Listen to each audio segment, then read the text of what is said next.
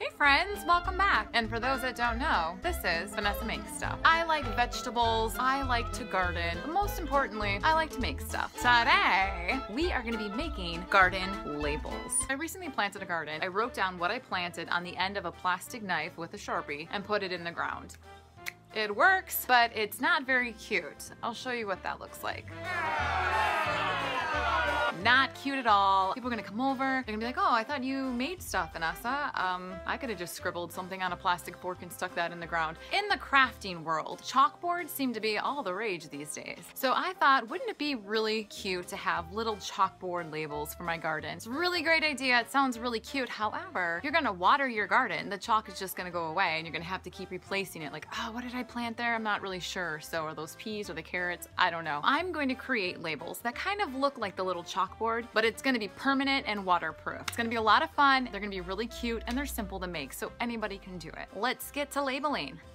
To make garden labels, you're gonna need a few things. A hot glue gun and glue, flat black spray paint, black craft sticks. They don't have to be black, you could use regular popsicle sticks and then just use the spray paint and spray them black, but I actually thought ahead this time. I know, I actually planned this, you guys. I didn't just make this up as I go along. I planned it and I got the black ones already, because I'm a little lazy and I don't feel like spray painting everything, just the signs.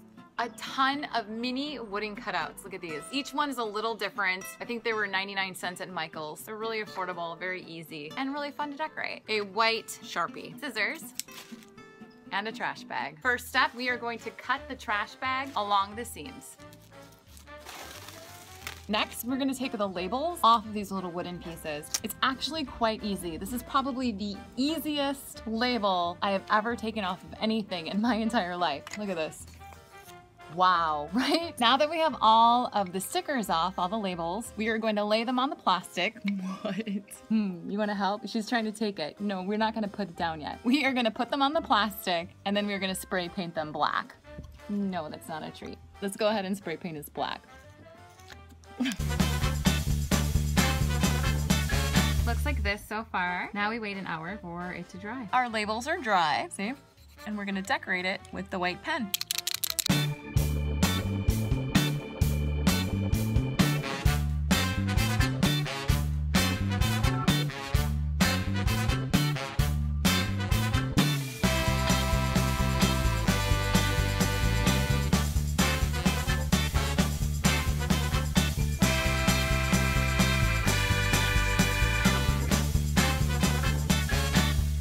We are gonna take our label, we are gonna glue them to our craft sticks.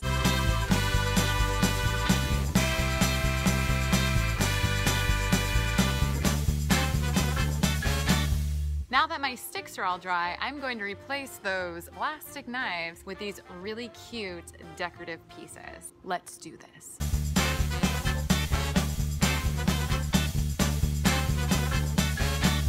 Labeling a garden is a great idea. Labeling people, not so much. One of my best friends actually told me the other day, she's like, you know what, Vanessa, it's so funny because when I first met you, I thought you were a and I'm like, oh, okay. And she's like, but I love you. I can't judge her too much because I know a lot of other Vanessas that are kind of, you know, a little kind of just how it is. So maybe you perceive Vanessa's, the name Vanessa, to be that way because what we do is we label people and we're not even aware that we're doing it. We label people based on their name. We label people based on the type of clothes that they're wearing. We label people based on their hair color, on their religion, on the color of their skin, on what education level they have, where they went to school, how much money they make, what kind of job they have. They party a lot, or if they're single, or if they're married, or if they're in a relationship, or if they have kids, or if they don't have kids. We tend to perceive people and we put these little labels on them like, oh, I'm gonna like this person because we share the same interest in basketball teams. Or I'm gonna really like this person because we went to the same school together, or we both were in Kappa, Kappa, Zeta, whatever. We label people all the time. I label people. It's something that our subconscious mind does. You walk in a room, there's certain names that I just associate people that were mean to me in my past, and I associate that name with those people. So when someone has that name, that memory comes back. back. So it's like a learned action. And that's how stereotypes are formed, through labeling, which is so funny because I have a really good friend that's gonna be visiting me in a couple of months. And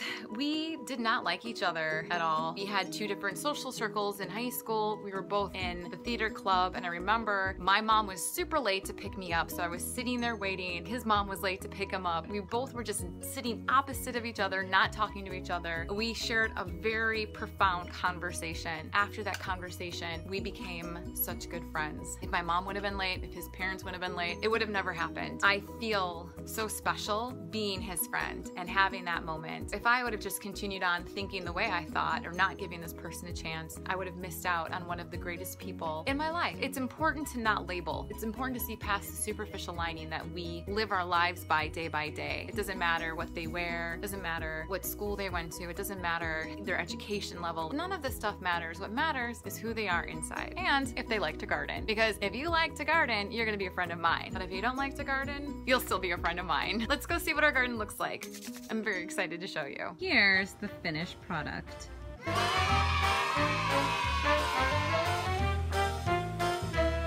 Thanks for watching, guys. I really appreciate it, especially since it's Super Tuesday. And there are so many other things you could be doing right now, like voting. That's kind of an important factor. You know, every Tuesday to me is pretty super. I make things every Tuesday. If you have an idea, if you want me to make something, leave a comment down below. There's a little place you can leave notes that says comment, and I will make it. Also, subscribe. Very simple. There's a little button. Just push it, and it's done. It's that simple. And then you'll also get notifications every time I make a new video. Yay! Bye-bye.